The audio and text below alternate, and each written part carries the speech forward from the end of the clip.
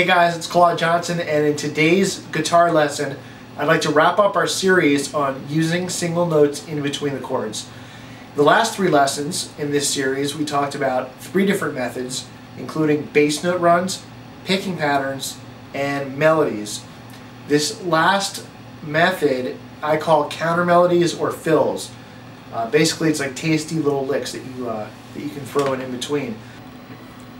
Okay, so let's continue on in this lesson with the same chord progression: G, A minor, C, D. And remember the picking pattern. It went like this.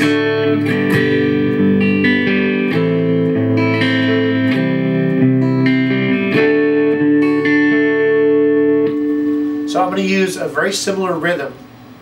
And go ahead and review that picking pattern lesson if you want more detail. I'm going to be playing that rhythm but using notes from the G major pentatonic scale instead of just staying on the chord tones.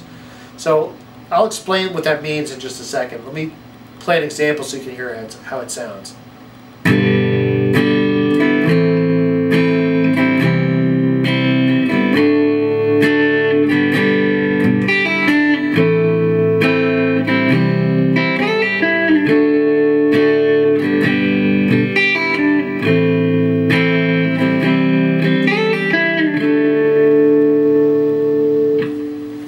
Okay, so just as I was doing the picking pattern,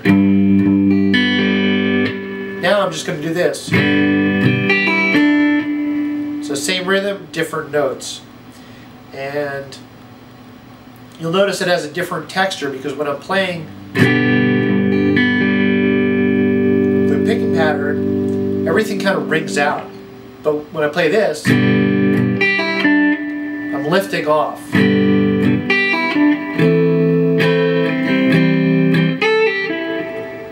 Okay, it's very kind of distinct, separate lick versus everything's ringing out.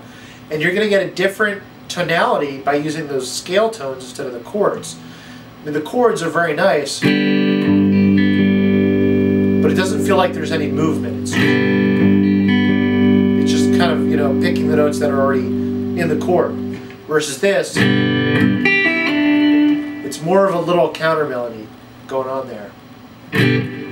Okay, so in this specific example, I'm playing 3rd fret on the high E string, pull off to the open string, and then 3rd fret on the B string.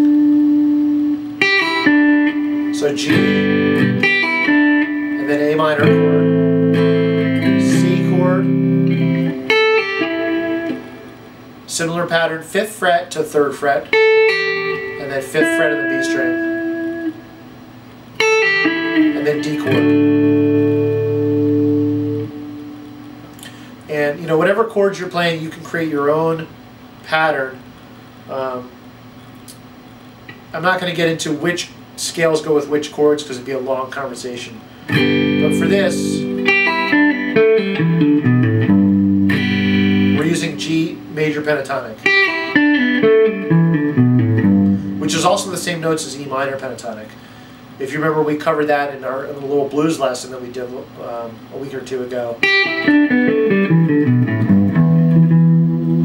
So it's the same scale, but we're ending up on the G.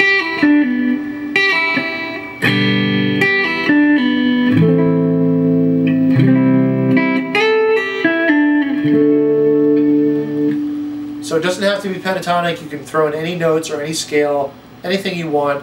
Just use your ear. And also, you don't have to play every chord. Notice that I was just doing a lick on the G chord, no lick on the A chord, lick on the C chord, and then no lick on the D chord.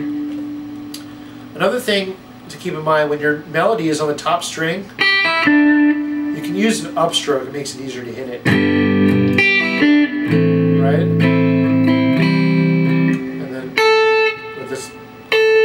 Up that way. Just makes it a little bit easier to transition. So that's the end of this lesson and the end of this little series on using single notes in between the chords. I'm going to have more lessons for you coming soon as always. So don't panic, all right? Have an awesome day. Keep rocking the guitar, and I'll talk to you next time.